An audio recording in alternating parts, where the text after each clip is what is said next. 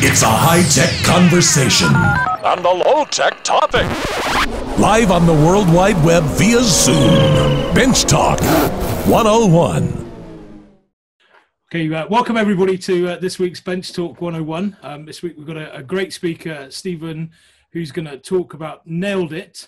But we can see that the weather is changing. I'm looking around now, and a lot of us are wearing thick jumpers because it really has got a bit colder. We've also had a little chat about the COVID situation. Obviously, it's increasing now, just over 7,000 cases a day at the moment, which is really affecting the universities, as we hear from Shenik.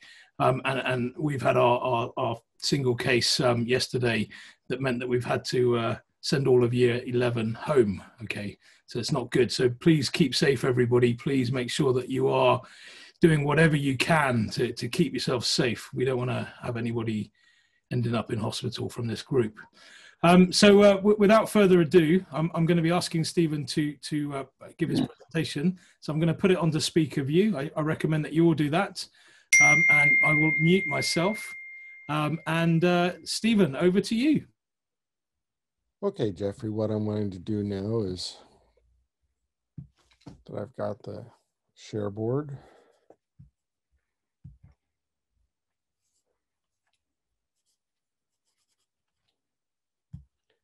Get into my talk. Well, what we have here are three of the fort costumed reenactors that do work in and around the fort. Mr. McNaughton here is a logger, a sawyer. His job is to provide board and beam based on the needs of Captain Sutter and or any of the project managers from the fort. This gentleman here is Mr. Michael Blair. He is dressed as a blacksmith. He made most of the tools here that you see. And then there's myself as the master carpenter, chief of the shop. And at the time I was portraying James Wilson Marshall, who is the head mechanic for Captain Sutter.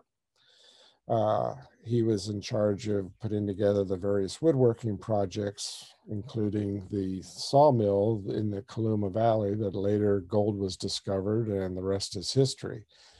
But we've got a plane from the late 1700s I'm holding there, and then a nice chisel used for debarking trees, and one of the guns that I've built.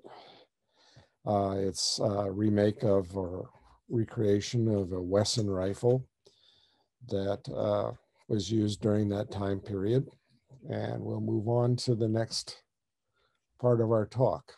But this gives you a feel for what people looked like back in those days, the 1840s, which is the primary focus of Sutter's Fort. But first, welcome to California. This is San Francisco at 12 noon a few weeks back, and I think it looks that way today and yesterday. A lot of smoke from the various fires in California, and we're going through, and historically the state has always had issues with summertime fires since our rainy season lasts from late October to early April or late April, and the rest of the time of the year we get dry lightning strike storms, etc. Here's an example of, well, if you've seen any of the American spoof movies like Sharknado, this is reality. This is a fire-nado. We get them in extremely hot fire conditions where fire generates its own weather patterns. But more to Sutter's Fort. Sutter's Fort they started construction 1839 and built it in a much larger form. What you see today is the 1893 restoration of the fort. It was the first rebuilt fort in the United States. And the scene of where we do most of our reenactment and our carpentry and blacksmithing, gunsmithing, blacksmithing, metal trades, textile arts, cooking, everything done in the style of the 1840s period. Now this area right here, where you see that white canvas fly, that's part of the roof of the Ramada. It's basically a wood frame structure nailed together that is used to hang canvas off of. And the reason why it's not shingled like the rest of the fort is this is considered a temporary structure. And Sutter sold his fort after the gold rush started. So by 1850, he no longer had the fort. So for the 10 years that he was in existence, this is a best representation of what we have here at the fort. So interpreting what we want to discuss here are the types of structures he had. This particular one is a nailed structure, but the beams and boards are together, look very similar to a timber frame structure, which is here we have a 10 by 10 timber frame cell structure that was manufactured by the docents and volunteers. And we'll get more of that later. Next image. In 1983, just as my wife and I were starting to come to the fort and do our recreation of the 1840s, we had these two visitors show up on our doorstep. We have one of our docents here, George Stammer Johann, who was at the time portraying the Captain Sutter at the fort, and the Austrian or European pronunciation of Sutter is Sutter, and we do that when we are in character, when we're addressing the captain. And he is escorting the Queen around the fort. And the docent stayed in 1840s characters. So when when George was discussing times around the fort, he was asking how Queen Victoria was doing, and everyone stayed in character. And what was really brilliant about the royal couple is they stayed in character too as members of the royal family, and they at the end would give their best regards from Captain Sutter to the good Queen Victoria. It gives you an idea of the types of actions that we would see at that time, reenacting with the general public.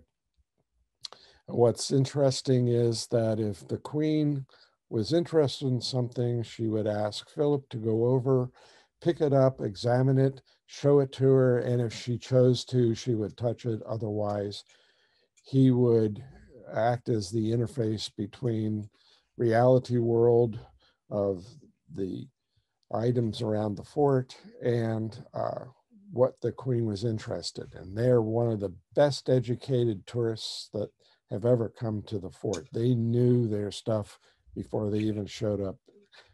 On their visit to California in 1983, they only wanted to go 3 places. One was Sutter's Fort, the other was Yosemite Valley, and the other was a museum in Southern California. This is my wife and I, Judy, and I dressed in what is currently our current level of costume. They're in layers, at least I am, so depending upon how hot it is to work, we're able to get down to what would be considered socially acceptable clothing level to do the work that we needed to do. Our primary visitors at the fort are children, 4th grade California history classes, and we have a program called ELP, Environmental Living Program, which lasts 24 hours a day. For that day, the children are there at the fort from 9 in the morning until 9 the next morning. They cook, eat, sleep, and right now we see a horse-drawn wagon bringing a class to the fort. Schools have a choice to do that or not. And here we see a miniature living history at the fort where the children, the environmental living history classes dress up in costume. We have a young gentleman as Captain Sutter. or Captain Sutter. And the children are being told how the day will be organized. They do various crafts and trades. And the parents who teach carpentry, every child gets to build a project of the school's choice that they get to take home. Anyway, this is an example. These are some of our docents. The reason why I chose this picture is father and son and mother. Father is a luthier by hobby, but he knows how to repair fiddles and instruments of all kinds. And the youngest son, the guitar you see him playing, he built from scratch. They know their stuff. We have a lot of scholars and well-trained people whose hobbies are the craft and trades that are demonstrating at the fort. This is an example of the blacksmith shop, the gunsmith shop, and all the furnishing you see in the room, all the structures we build at the carpenter shop for the restoration of this room to what a gunsmith shop at the fort was described to contain. Won't go into too much more detail, but every one of the shotguns, smoothbores, and flintlocks, caplocks, and rifles are shootable, and most of them are exceedingly accurate, out to 300 yards. Next. Here is the captain's office, all the furniture we made in the shop starting in the 1980s to the end of the 1990s is when we stopped doing a lot of our furniture. The rope bed, a chest, the table. We don't do chairs because we're not set up for the proper materials. This is an image stopped from one of our virtual tours of the fort that are produced during these days of COVID. And we also did it for special senior networks back in the this would be about 2010, because this was the last piece that I built. There's only one screw in the entire desk. It has 25 compartments, 4 secret compartments. When you lift the desk up, it's layered, and we can talk about that kind of stuff at another time. Now, we also try to get community involvement at the fort, and we had you can see the timber frame structure in the back. What we're about to do here is recreate the ramada that had been destroyed by a windstorm a couple of years prior. All the materials that you see here, for the most part, we're using hand tools. There might be a few, well, what it is a time stop action. It took us 90 minutes from the time this starts to the time it's done. So I'll start that now. And I can talk over this. That slowly everything is assembled on ground and then brought up. And then various parts are layered on.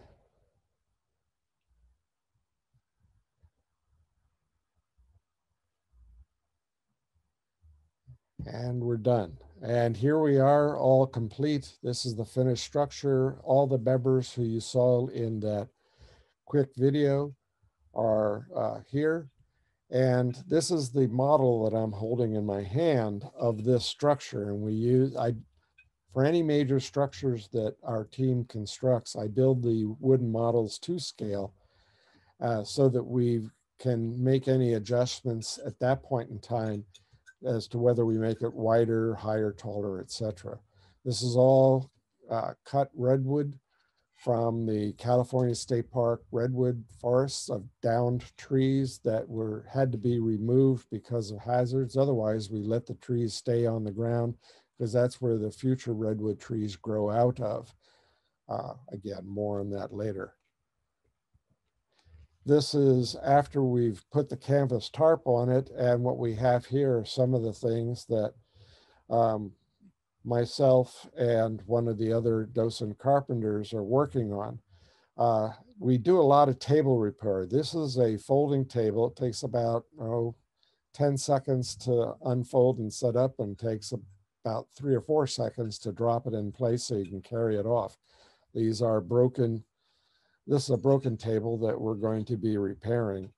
A saw bench, the chair, again, this will repair chairs. As you can see, we've used glue and twine to rebuild the integral structure of the spindle. So we've got a wagon in the background. It's a standard freight wagon that would have come to California prior to the gold rush. And you can see the nail stains here in the redwood, the acids over time. This has only been about 1.5 years of being exposed to the weather. But this is exactly what we want to show and what we interpret to the general public when we're discussing woodworking in that 1840 time period. This is our illustrious cannon crew, one of them. My wife Judy is a member, a card-carrying cannoneer at the fort. We're all trained by state parks. And we have an all-women's cannon crew. When they do their particular presentations. But here we are. That's Judy, who will be lighting off the cannon, and 2 of the other cannoneer team members. And we're going to play this as our final shot as we transition to the nail and the hammer presentation. Got you, fire! Get it. This is Frank, fire ready! Woo! Got you! So that was a blast from the fort. So here we are with my tool talk on nails of the 1840s. I'll just use this as a splash screen because, in fact, it is the last of the cut nail factories in North America.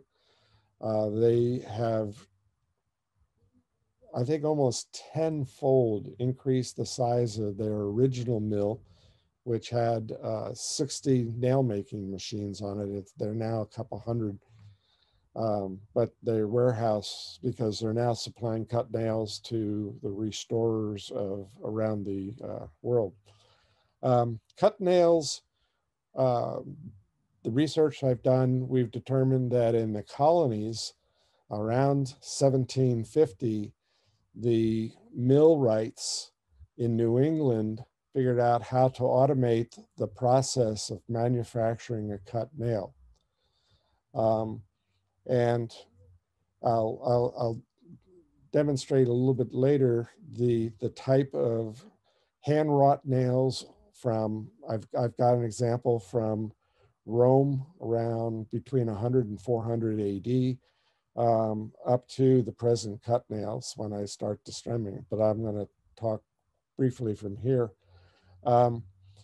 The British found out about the manufacturing facilities and promptly disassembled the plants and moved them back to England, where they started producing cut nails. And then a few years later, the continent found out about it through industrial espionage or somebody being paid off, whatever. And so Europe and England started mass producing cut nails. The problem is when the British disassembled the plants in the New England states where they were located, all the heading machines, that's putting the flat end on the end of the nail, were hidden. And so they got how to make the nail, but they still had to manually put a head on each nail. So they did reduce the quantity or the cost per unit, but not as much as the Americans could have if we were fully automating the entire process.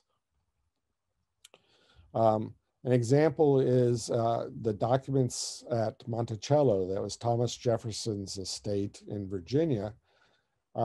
They documented that some of the slave nailers or nailers, who were basically a trade of making nails from dawn to dusk, would manufacture at best 1,000 nails per person per day. I've talked to modern day blacksmiths and say, how long would it take you to make this kind of nail? And they said it would take, maybe I could do 20, 25 nails a day. And I asked them, do you know the olden times they were doing up to 1,000? And their response was they must have been brain dead, because by the time they finished the 20th or 25th nail, their brain goes to sleep and they start making mistakes. And so they do not produce a lot of nails. But we can still, there are a lot of blacksmiths throughout the United States who do make hand-wrought nails if necessary, or fasteners. But Tremont Nail Company was formed in the Warren, Massachusetts area around 1819.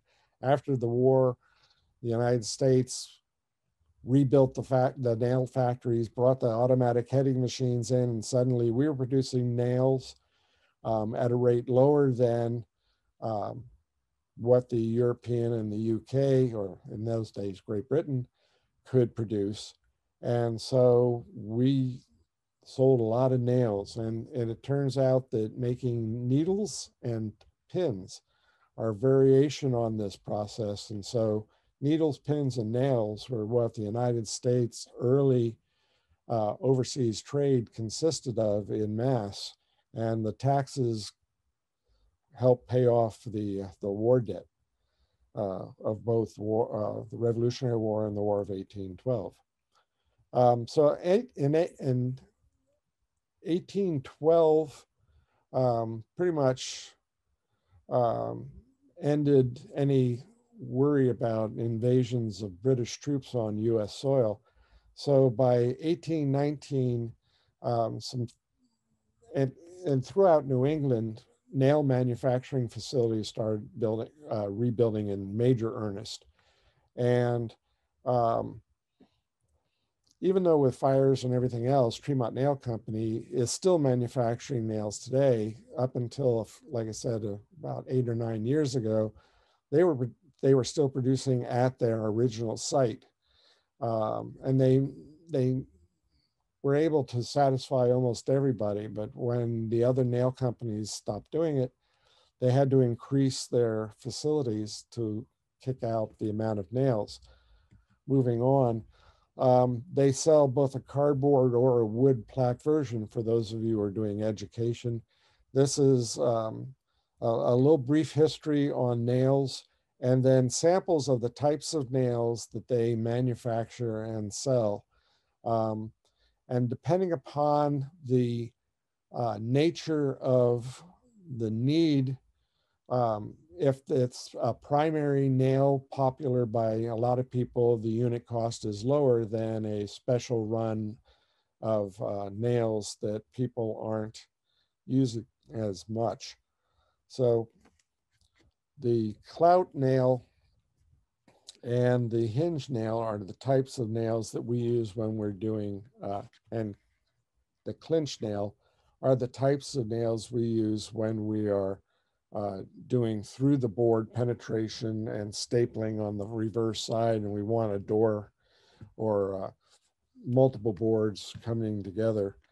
And so I'm going to get out of the slideshow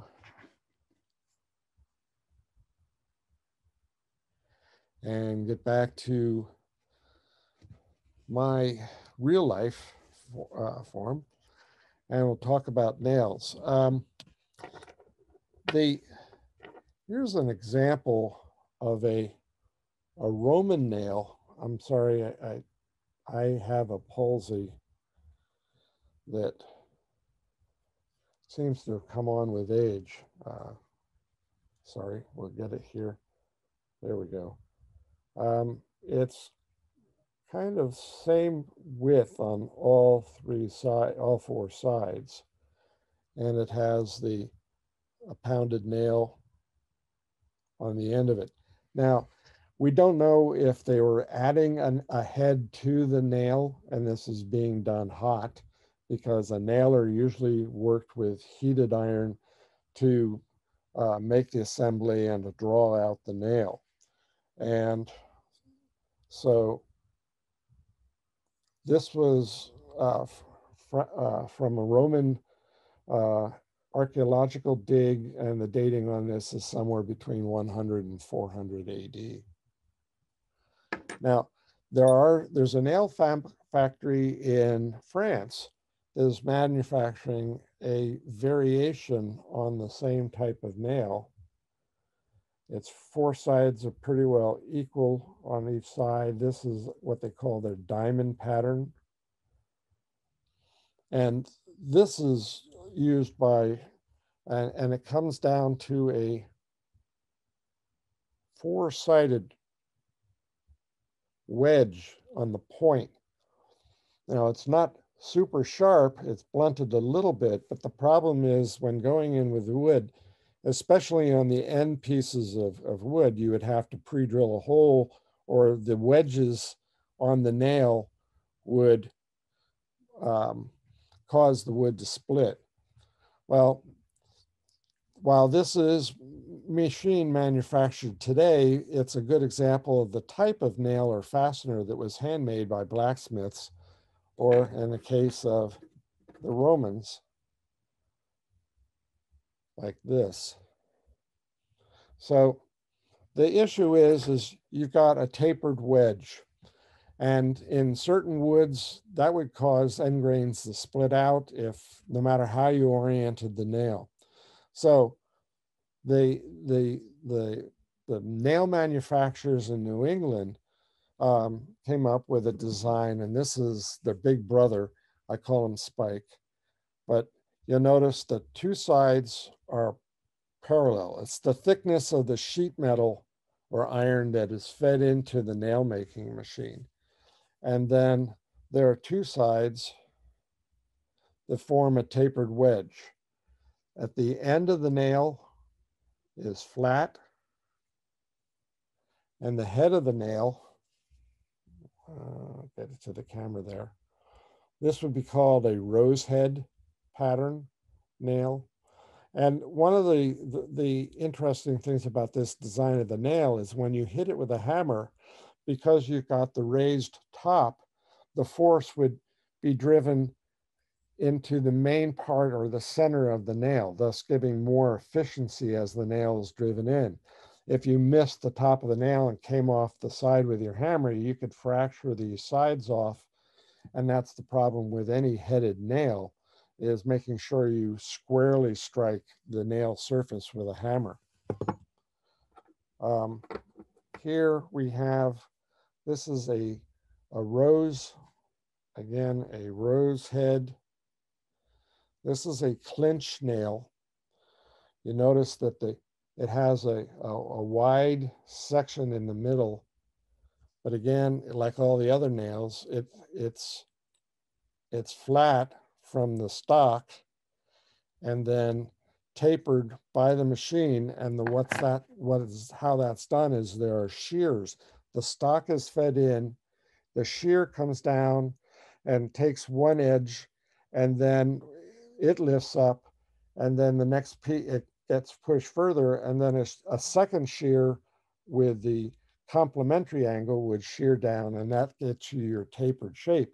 And so the stock was constantly being fed in, no waste, no want, because the shears were designed so that the next piece of wood or metal that was being cut would be fed into that machine at the proper angle. Now, like I said, the economics of things as such is like you're dealing with, I'll leave the glasses on, I can see better.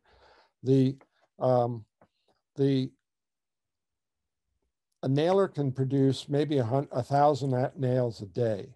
A single machine can produce up to 30,000 nails an hour. And this was being powered by water and later by steam. And so by the 1819 time period that Tremont or Wareham, Massachusetts Wareham Nail Company was formed, they were operating under steam power. So they had transitioned from the water to the steam locomotive powers for all their mills. And then later on, modern day, they converted obviously from steam to electric motor drives, but half of the machines, nail machines, in the 1990s, 1980s, half the nail machines at now Tremont Nail Company were the original machines. Obviously, maintenance and parts and wear and all that had to be replaced, but let's see, just want to check something here. Okay. And so the modern day machines are still as efficient as the older machines, and there's just a lot more of them as they've had to increase their production. Also, one of the other type of nails we're getting is for boat building, and this is a copper rove that's also manufactured not by, it used to be manufactured by Tremont Company, but I think another company has now replaced them. These are available through Lee Valley Tools, and they have a copper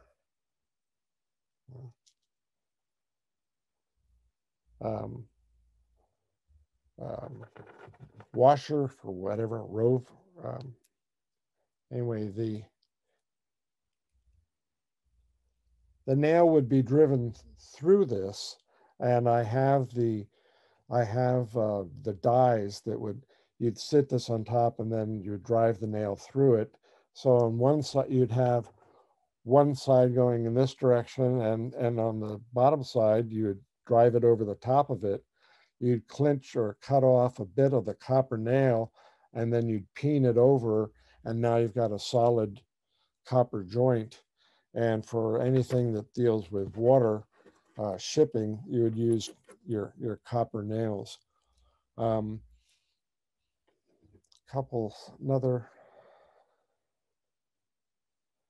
These are great for little box projects. They come in different lengths. I have 1.5 inches. I typically use 1.5 inches or longer for most of my projects, but you can get some of these nails all the way down to 1/2 inch in length. And again, going on the Tremont Nail Company website, they ship all over the world. And then there are people who buy 1,000 pounds or 10,000 pounds of nails, and then at the low price, and then resell it on places like Amazon and local hardware stores who do restoration supply. But anyway, that's kind of the type of nails we have. We can discuss a little bit more about nail use. One of the things that I really like about the clinch nail in this design is if you've got, say, 3 or 4 layers of wood, like you're building a door, and you've got a piece of wood going this way, a piece of wood going that way, and then another piece going in that direction. So let's say you got 3 plies and you want to make that door really strong. You would pre-drill a certain a hole, and the way you do that is the thickness of the metal that's used to manufacture that particular length and nail is what you use to determine the diameter of the drill that you're going to use to pre-drill a hole, especially if you're going to assemble a door or put on hinge hardware and so on. You want to choose your clinch nail so that it sticks out 1 inch to 1.5 inches beyond the other side of the piece of wood. So when you drive it on, then you have the grain of the wood going in this direction. What you want to do is the nail head, you would then drive it and make a little loop. And I've got ways of discussing how we do it for it, but we've limited in time here. But you fold it back and you drive it so that the nail head is peened or driven as a staple, so it is perpendicular to the grain of the wood. If it was parallel with the grain of the wood, all someone would have to do is pull on it and the nail might split through the wood and the grain. But by running it perpendicular, using the strength of the wood to hold that nail in place. And the more nails you put in the door, typically the way I was told when we were touring Old York in England, that the more metal in the door means that place is less safe. It slowed the axe or the hatchet or the sword trying to cut through the door. It would dull the edges and make the person, it would give the person inside the house a greater amount of time to react so that they could defend the portal and from somebody who's trying to break in. Just a little side history. We've got, after 37 years of working in this area, I've got a lot of stories to tell. All right, let's talk a little bit about nail removal. Now, one of the beautiful things about a cut nail is that you've got a very smooth parallel sides, but the cutting edge that was cleaved by the cutting irons or in the mill, this area is very rough.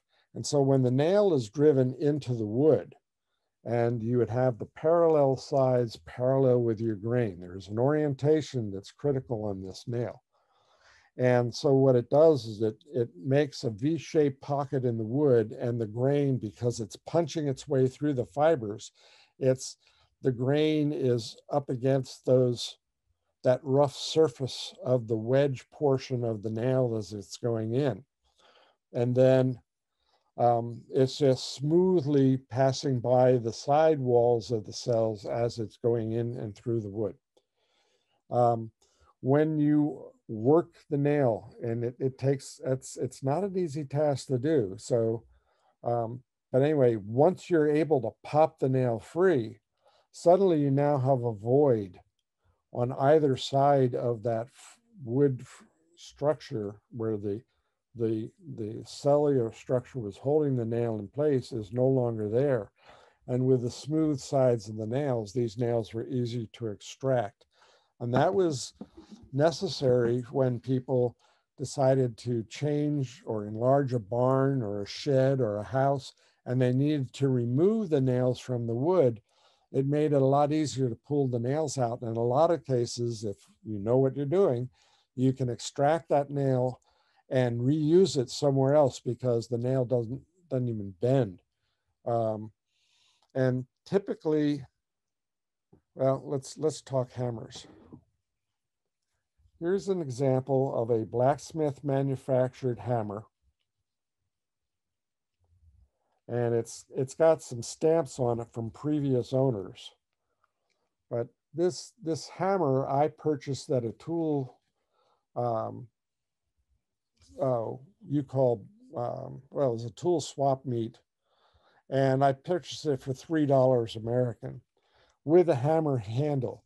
Now, I checked back with the manufacturers, and this head style is from the late 1700s.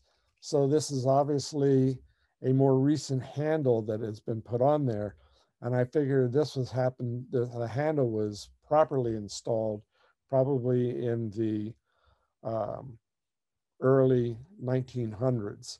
And the hammer, when used, it just feels like a natural extension of the body. The weight is just absolutely perfect.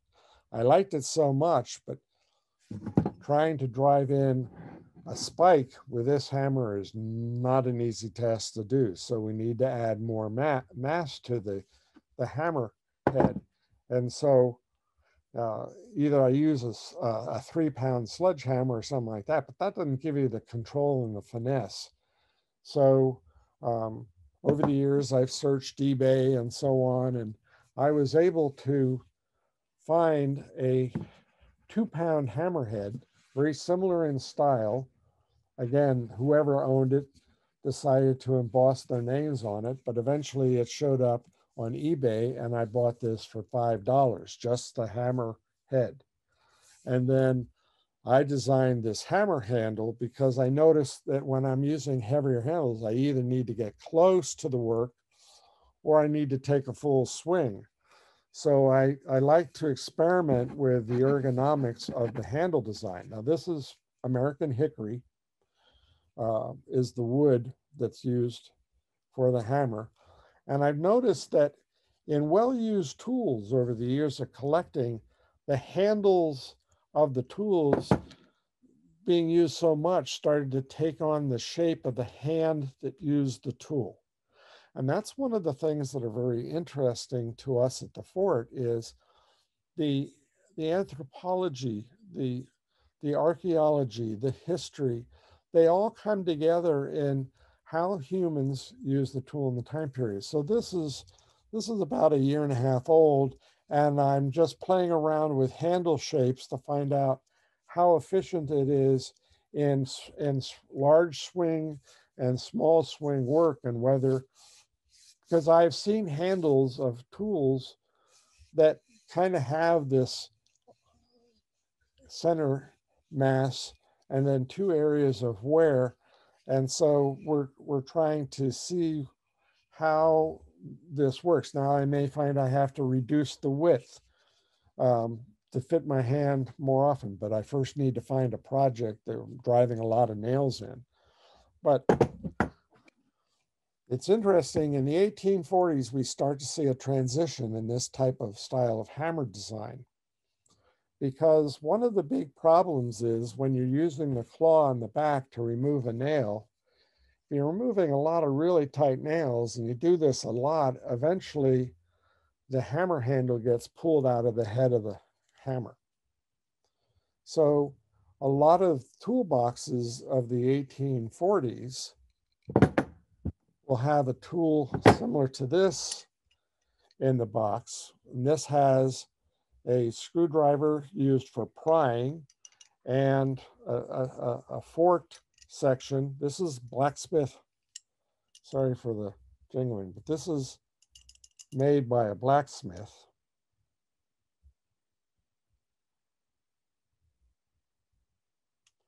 And the claw would be used to wrap around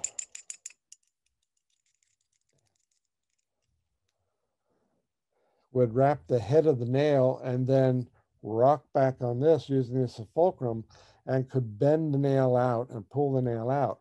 Or you can just pull it out a little bit, inch up, pull out, inch up, pull out, and that way you end up with a nail that doesn't require straightening out as it does when you're pulling out normal handles. And this is another tool from that period. This is a DR Barton. And again, it's a nail prying tool designed to get under the head and bed. Now, sometimes you might put a protective surface under it so that you're not going to dimple or spoil the surface of the wood of the piece of furniture or whatever you're pulling the nail out of. So let's see. I think I've covered it, and that should be the end of my presentation, and I'll hand it back to you, Geoffrey.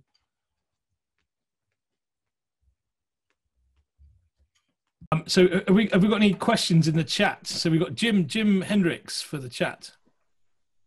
I thought I'd just show you this, Stephen. Can you see that okay, guys? Let me put you on spotlight. Yeah. That is what you're talking about with cinched. And you could just see how that's been fabricated with the top and swaged into it. This comes from, and I'll put it up on the screen at the same time because I'm not sure my Spanish is from the altar, so the in a church of Joquera Albacete, La Mancha in Spain, and it's from the 1600s. I've got 3 of them. given to me, and it Thomas, is. did the door rot? Did the door rot away, and that's why you're able to have that hook in it? Yeah, I think it Put was it- part of Jim. the. Yeah. Put the sign up. I can read it.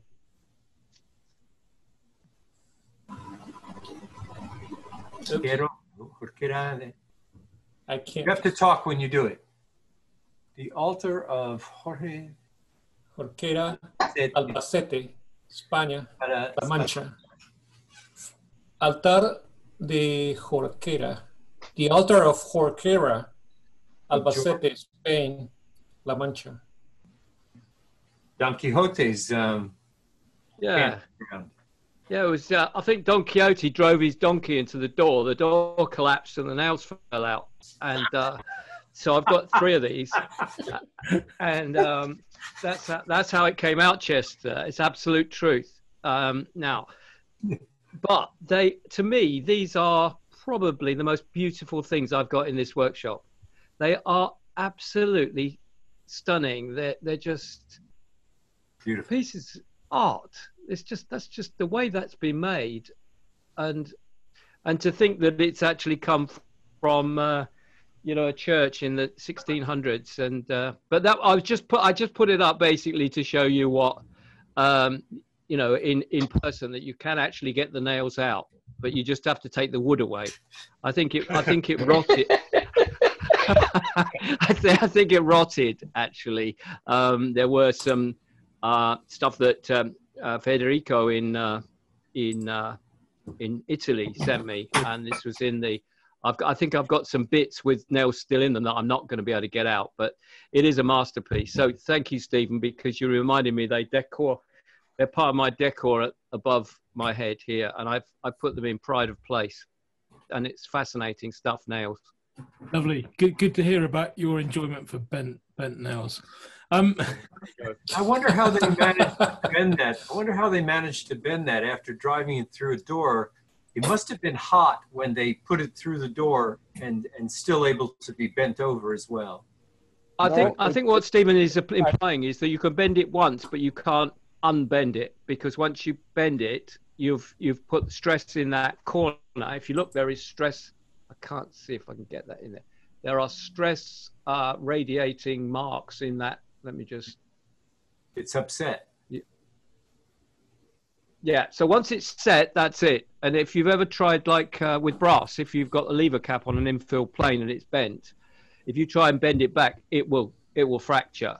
But if you heat it up and unbend it, that's one way of getting it out, to heat it up again and take out the temper in it. But they are quite hard. They're hardened steel. So it's forged. This one was created in a forge. Right, and it depends on the type of steel that they use as to whether or not you can bend and rebend and rebend. And we have nails that we can straighten out and reuse, and we don't have a breakage. But the type of steel used in the clinch nail is designed to be easily bent. It does not require the nail put in or anything. It just the nature of the steel is malleable to a point where it's very easy to just bend it into a J shape and then drive it perpendicular into the grain. Now, that's manufactured cut nails that are designed to do that. A blacksmith, when they manufacture a fastener, may or may not know where their steel is coming from. So in this particular case, it just gets driven in and it's and bent over. And you're right, Jim, you would have to cut it out of the door.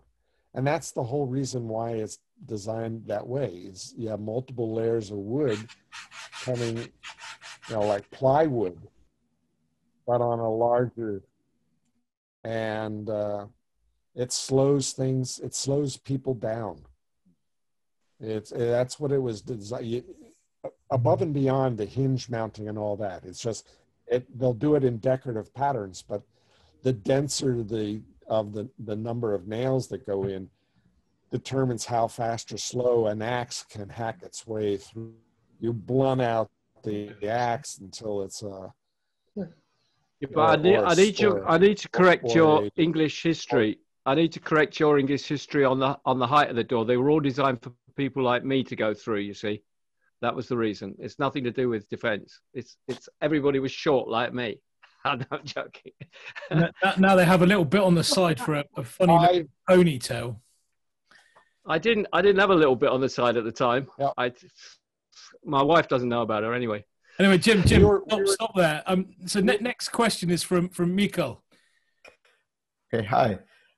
So I tried to build the boarded tool chest from the Anarchist design book from Christopher Schwartz, and I sourced myself some nails. I probably guess the way you showed them before.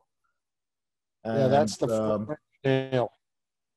Yeah, and well, I sourced them from Dictum in Germany, and I found that they work very well in the gash I used for the tool chest. It's some spruce or fir, some softwood thing, and it worked very, very well. But then I tried to nail some oak, and then the nail basically gave way and buckled and didn't want to go in. So I wonder whether it's just my missing hammering skills or some problem I had with a pilot hole I drilled, or whether maybe just the nails sucked. So I don't know. Maybe you have an idea what could go wrong there. Well, the size of your hole may be the issue. On a nail similar to those French nails, I would, since they are on a slant on the top board, I would go 2/3 of the way up the nail and take a measurement of the thickest part of the nail and use that and obviously do a test on this, but use that as selecting your drill size, and then pre-drill and then drive it in, especially hardwoods. But even in softwoods, you need to pre-drill a pilot hole, and that's the problem. The problem is really simple when you're dealing with the wired cut nail. I'm sorry, not the wire nail, but the cut nail, because of its the thickness of the plate that was used to manufacture, the nail was cut out of, that allows you to determine the size of drill that you will use to pre-drill a pilot hole. I think it just makes it easier to drive the hole, to get the nail properly aligned. And if you're going from a grain pattern and also the orientation of the nail, it's a simple thing to remember is the parallel side nail are parallel with the grain of the wood. If you go the other way, then you got a problem. It's also easier to grab a hold of the nail. If the grain starts taking the nail and twisting it as you're driving it in, you can grab with a pair of pliers the parallel sides of the nail and steer it back in or twist it back in alignment so it maintains its parallelness as it goes through. Because typically the board that it's going into, you're either driving it perpendicular into the grains of the wood or its end grain. And under end grain, typically we tell people to drill a pilot hole with a 2 or 3 degree off 90. So you got a slight slant. So the nail, when it goes into the end grain, if the wood tries to pull apart, if you've got opposing nails in 2 different directions, then the board was left, because end grain in a lot of woods, it's pretty useless as far as trying to maintain. That's why you use screws. They're going beyond the boundary of the wood cellular pattern as it's driven in. I showed children, I take a pair plastic straws in a bundle, and I show them sideways. It looks like, say, red oak going this way, and then you drive a nail in. The nail will hold the straws will hold the nail in place. But if you take a nail and drop it into the end grain of the straws and then turn them upside down, the nail falls out. Well, that's basically what you're dealing with end grain and aid for children. We're dealing with 4th grade at Sutter's Fort, so it's a basic concept that they can grasp. It's a good teaching aid is just a bundle of straws with a rubber band around 2 sides and showing how the nails go in and what you do. If you try to put and use it as a wedgie, the straws spread out, and you can see how wood would want to split. It's just something one of our docents came up with, and I borrowed from that. Good. Richard Hughes. Are we all frozen? No, we can hear you. So Richard, you've got a talk about Swedish nails or something. Yes, yeah. I was very interested to hear about nail making in the USA, and I just want to say a few words about what I discovered about nail making in Sweden. About 30 years ago, I visited a company called Luckebugs in the town of Karlskrona, Sweden. And the visit was nothing to do with nails, but they took me on a tour of the factory, and in one corner they were making cut nails by a semi-automatic process for the restoration market. So for doing conservation or restoration of historic buildings, then it was required in Sweden to use the right historic style of fasteners. And so this is what they were doing, and it was just one old guy that was doing it, and what he had was he had a long handle with a clamp on the end of it, and the clamp was attached to a long rectangle of sheet metal, and he fed this into the machine, and as it went in, it triggered the machine to shear off a nail, and sort of a hammer came in from one side, which formed the nail in the same operation. Then he had to withdraw it, and then turn it 180 degrees and push it into the machine again for the next nail. The reason for the spinning was because the nail is tapered, so that if he didn't spin it, then he wouldn't be able to get a straight run of nails out of one strip. And he let me have a go at it, and somewhere I've still got the nails that I made. So, but he said to me, you can always tell a good nail maker because they're also a good dancer, because they need to have a good rhythm to keep up with the machine. That's right. And what the Americans figured out is you use 2 knives to cut. So when it moves forward, a second knife comes down and takes out the matching nail. And in feeding the stock, the biggest problem is feeding in the stock. That's where the dangerous part of the job is, because when they were manufacturing nails at 30,000 nails per machine per hour in the 1750s, because what you just brilliantly described was what it would be like trying to do it by hand. Well, they figured out how to not have to spin the metal to get the other side of the offset cut. And if you look, like I said, if you go to the Tremont Facebook site, they may have their video up, and you can see these machines running in the background. And they're now faster than they were, simply because you can do more with electric motors. But then the thing is once you've got the nail cut, then how do you head it? How do you put the different size of nail on? Because, let's bring one with, it looks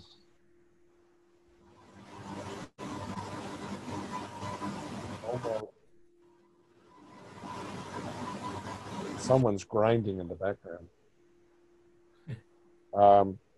That is just a slight offset. These things would be, if you're doing it by hand, it would be into a holder of a certain size, and then on an end they would hit it with a hammer and upset it a little bit.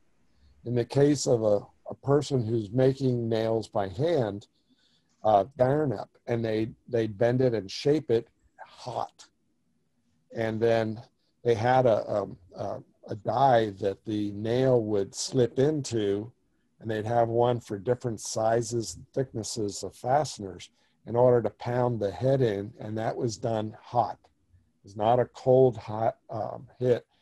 The French nail, which they, let's see, that diamond, they call it a diamond pattern. That's done on their machines, and it's all machine manufactured too, but they're expensive in the United States, but in the UK and Europe, the EU, they don't have a lot of transport costs, but that's what's available if you're doing anything that's pre-1750. And cut nails, basically from 1750 to 1950, 200 years, they were the most common nail used. Wire nails show up in the late 1800s as a waste idea to the telegraph wire makers. Specific runs, like if you're doing 2 miles of wire and they put that on a spool, when you do the cutoff, there's a little bit of that metal left over, and this is the extrusion method, kind of like making sausages. And they would take those ends and they started finding uses for them. In the United States, if there were like a couple yards of these cutoffs, they'd twist them together, and that's how wire came about. That it's a waste product from the telegraph wire industry, and the wire nails were a waste product from that, because people say, oh, that's new and that's interesting, and so they started buying wire nails. Wire nails take over from the mid-1950s, and then in the 1960s, when you're spinning air guns and all that kind of stuff around, now they put them in clips, and slowly but surely, in order, you can stuff more nails in a clip if they start to have a flattened circle component to it. So it's kind of like, whoa, we're going back in a way to cut nails. It's a really good design in a nail that can be extracted and reused. And I wish, yeah, we'll do a private video thing. We'll just kind of, Geoffrey, you and I will. Yeah, we'll sort something out and then go from there. I think what we'll do at this point, just because we've got some people leaving, is just to thank you, Steve, for preparing the talk. So I'd like everybody to raise their bench beverages to Stephen. So to Stephen and the bench. Thank you, Stephen. Thank you. It's a high-tech conversation. And a low-tech topic. Live on the World Wide Web via Zoom. Bench Talk 101.